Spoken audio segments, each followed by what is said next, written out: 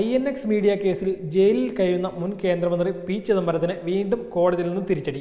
ചിദംബരത്തിന്റെ ഇടക്കാല ജാമ്യാപേക്ഷ ഡൽഹി ഹൈക്കോടതി തള്ളിയിരിക്കുകയാണ്. ഡൽഹി എയിംസിലെ 7-അംഗ മെഡിക്കൽ സംഘം നടത്തിയ പരിശോധനയിൽ ചിദംബരത്തിന്റെ ആരോഗ്യസ്ഥിതിക്ക് കുഴപ്പമൊന്നും ഇല്ലെന്ന് കണ്ടെത്തിയതിനെ തുടർന്നാണ് ജാമ്യാപേക്ഷ ഹൈക്കോടതി തള്ളിയത്. സുപ്രീം കോടതി നിർദ്ദേശിച്ച പ്രകാരം രൂപീകരിച്ച മെഡിക്കൽ ബോർഡ് ചിദംബരത്തിന് വീട്ടിലുണ്ടാക്കുന്ന ഭക്ഷണവും മിനറൽ വാട്ടറും നൽകുന്നത് തുടരണമെന്നും ശുപാർശ ചെയ്തു. ബോർഡ് റിപ്പോർട്ട് പരിഗണിച്ച കോടതി ചിദംബരത്തിന് വൃത്തിയുള്ള മുറിയും കൊതുകടി ഏൽക്കാതിരിക്കാനുള്ള സംവിധാനങ്ങളും നൽകണമെന്ന് തിഹാർ ജയിൽ അധികൃതർക്ക് നിർദ്ദേശവും നൽകി. ചിദംബരത്തിന്റെ മുഖ്യ ജാമ്യാപേക്ഷ കോടതി നവംബർ 4-ന് പരിഗണിക്കും. വൈറസ് സംബന്ധമായ അസുഖത്തെ തുടർന്ന് ഒക്ടോബർ 28-ന് എയിംസിൽ അഡ്മിറ്റായിരുന്നു. തുടർ ചികിത്സയ്ക്കായി ഹൈദരാബാദിൽ പോകാനായാണ് ചിദംബരം ഇടക്കാല ജാമ്യത്തിന് അപേക്ഷിച്ചത്. തന്റെ നില വഷളാവുകയാണെന്നും അതിനാൽ തനിക്ക് അണുവിമുക്തമായ സാഹചര്യം ആവശ്യമാണെന്നും ചിദംബരം ജാമ്യാപേക്ഷയിൽ ആവശ്യപ്പെട്ടിരുന്നു. ഒക്ടോബർ 28-നാണ് ചിദംബരത്തെ എയിംസിൽ പ്രവേശിപ്പിച്ചത്.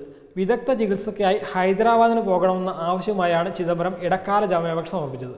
തന്റെ ആരോഗ്യനില അനുദിനം വഷളാവുകയാണെന്നും അണുവിമുക്തമായ സാഹചര്യത്തിൽ കഴിയേണ്ടത് അത്യാവശ്യമാണെന്നും ചിദംബരം കോടതിയെ ബോധിപ്പിച്ചു. ഇതിനെ തുടർന്ന് മെഡിക്കൽ ബോർഡ് രൂപീകരിച്ച് ചിദംബരത്തിന്റെ ആരോഗ്യനിലയെക്കുറിച്ച് വിശദമായ റിപ്പോർട്ട് സമർപ്പിക്കാൻ എയിംസ് അധികൃതരോട് കോടതി ആവശ്യപ്പെടുകയായിരുന്നു. പി ചിദംബരം പൂർണ്ണ ആരോഗ്യവാനാണെന്നും മിനറൽ വാട്ടറും വീട്ടിൽ നിന്ന് ഭക്ഷണം കൊടുക്കുന്നതും തുടർന്നാൽ മതിയാകുമെന്നും മെഡിക്കൽ ബോർഡ് റിപ്പോർട്ട് നൽകി. ഇതിനെ തുടർന്ന് കോടതി ജാമ്യം നിഷേധിക്കുകയായിരുന്നു. മരുന്ന്, യൂറോപ്യൻ ക്ലോസറ്റുള്ള ശുചിമുറി എന്നിവ നൽകുന്നത് തുടരണം. ബുധനാഴ്ചയാണ് എൻഫോഴ്സ്മെന്റ് ഡയറക്ടറേറ്റിന്റെ കസ്റ്റഡി കാലാവധി അവസാനിച്ചത്. ഇതിനെ തുടർന്ന് ചിദംബരം തിഹാർ ജയിലിലേക്ക് മടങ്ങുകയായിരുന്നു.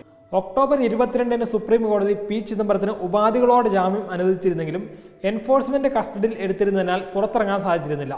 മുൻകൂർ ജാമ്യാപേക്ഷ ഹൈക്കോടതി തള്ളിയതിനെ തുടർന്ന് ഓഗസ്റ്റ് 21-നാണ് നാടകീയ നീക്കത്തിലൂടെ 73 വയസ്സുകാരനായ പളനിയപ്പൻ ചിദംബരത്തെ ഡൽഹിയിലെ വീട്ടിൽ നിന്ന് CBI അറസ്റ്റ് ചെയ്തത്.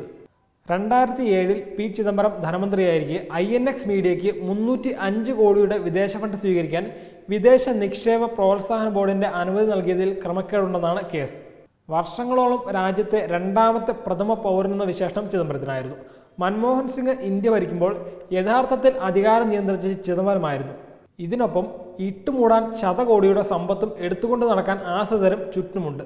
മകൻ കാർത്തിക്ക് 100-ലധികം രാജ്യങ്ങളിൽ ബിസിനസ്സുണ്ട്.